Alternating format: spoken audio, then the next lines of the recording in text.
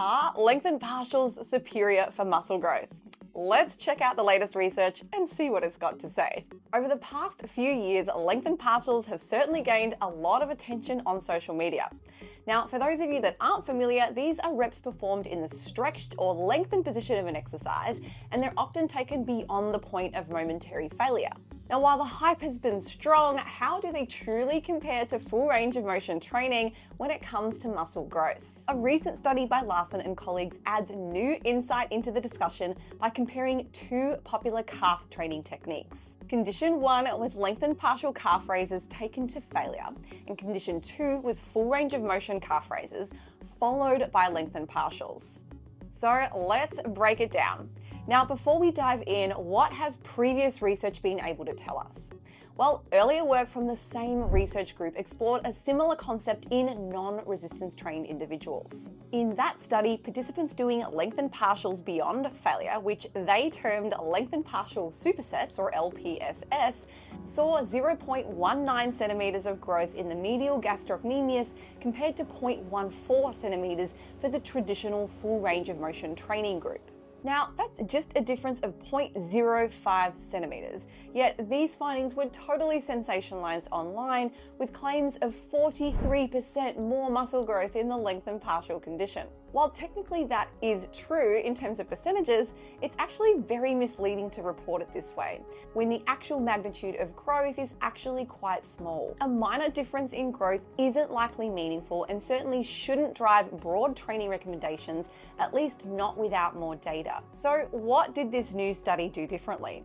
Well, this new study by Larsen and colleagues recruited 23 resistance-trained individuals defined as training at least 2 times per week for the past 3 years. Now, in my opinion, this study population is slightly more relevant than untrained individuals, as it likely applies to most of you listening, who are just your average gym goers, fitness enthusiasts, or physique athletes. Using a within-subject design, each participant trained both legs separately.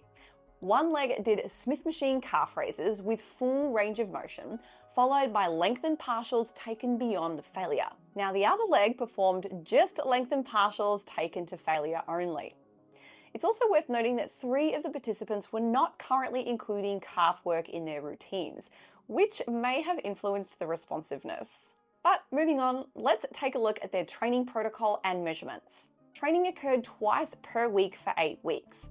The lengthened partial group used a 10 to 20 rep max range, while the full range of motion plus partial group used a 5 to 10 rep max followed by 5 to 10 partial reps. The authors suggested that this specific rep setup allowed for a balanced comparison in training volume between both legs. And lastly, the medial gastrocnemius muscle thickness was measured pre and post intervention using B-mode ultrasound. So let's take a look at the results. What did they find?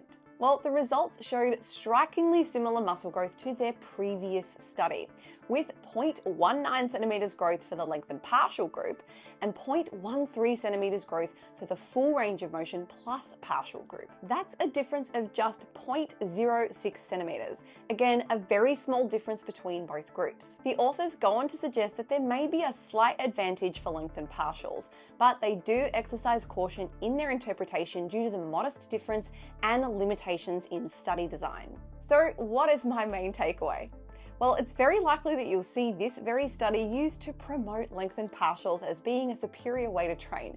But based on this data, the difference is minimal and should be interpreted with such nuance. Both training approaches were effective for increasing medial gastrocnemius thickness. So if you enjoy training full range of motion on your calves and it's working for you, then there's no compelling reason to toss it aside in favor of lengthened partials. So as always, context matters, as does enjoyment, consistency, and recovery in your long-term progress. Now, before I wrap up, if you are ready to take your physique training to the next level, apply for my one-on-one coaching, which is available in the links in the description of this video.